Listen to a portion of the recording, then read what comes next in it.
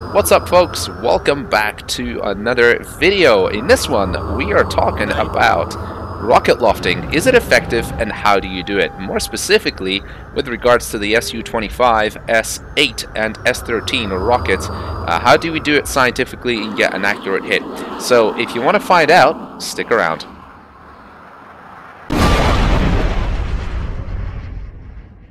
We have 2 good engine starts. You're clear to disconnect the headset. We'll see you on the left with the pin. Thanks a lot.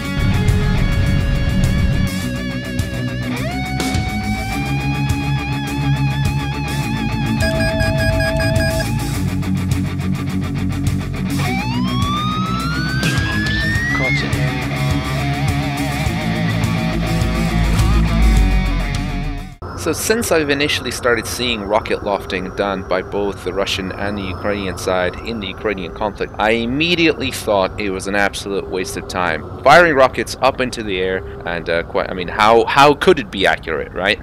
Well, since then I've done some experimenting and I've actually worked out the physics and some of the ballistics behind it. I had a look at some videos and saw the sort of speeds and angles that they are lofting these rockets at, and I decided to recreate that in DCS just out of pure curiosity, just to see if it actually was possible to even remotely hit something. You'll be amazed to find out that actually this tactic is nowhere near as useless as I once thought. After analyzing some of the videos by both the Ukrainians and the Russians, I realized that the majority of their rocket lofts are done at 10 degrees pitch attitude and about 750 kph.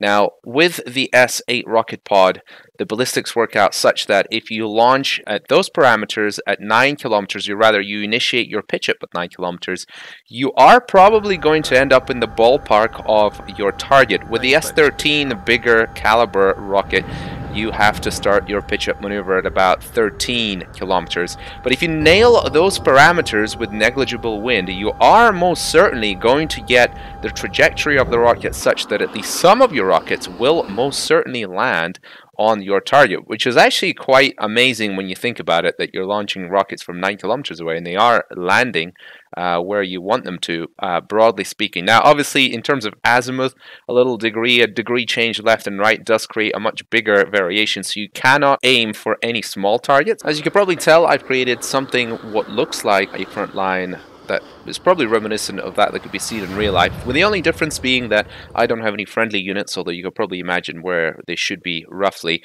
and that is literally just to save some CPU performance for the computer. The target in our case is a relatively large storage facility with a bunch of tanks and vehicles, as you could probably tell there, that's being protected by a Panzer S1 and a whole bunch of other SAMs in other places and locations which unfortunately don't show the threat rings in TAC view, but rest assured that if we weren't flying low level, we would be getting shot out of the sky very quickly, which is why rocket lofting is an effective way of staying alive yourself.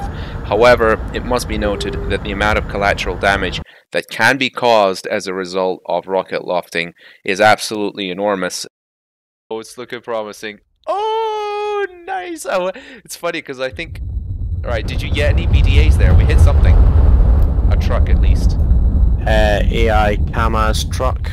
I got my friend Muzz to help me out here with some formation rocket lofting just to demonstrate the effectiveness of having 2 aircraft and having a larger area to cover during the attack, and it does make it considerably more effective, it must be said. Oh, it's on track, it's on track, come on, come on, come on, come on, come on. Oh, just hit. Slightly off to the right now. Sorry, to the left.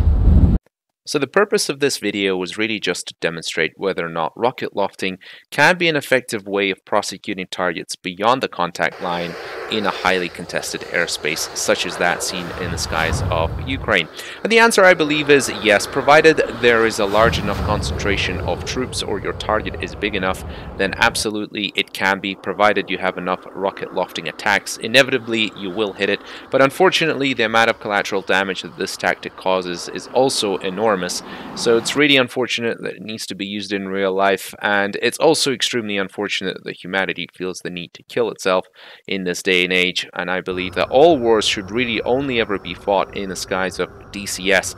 So I'll really keep my fingers crossed that all conflicts come to an end soon, And with that relatively sad note, yes, ladies and gentlemen, I hope you've enjoyed this video. As I say, this was purely to just demonstrate whether the tactic works or not. If you have any comments, please comment down below, let me know, and if there's any other particular tactics that you would like to see when it comes to close air support, then please let me know as well.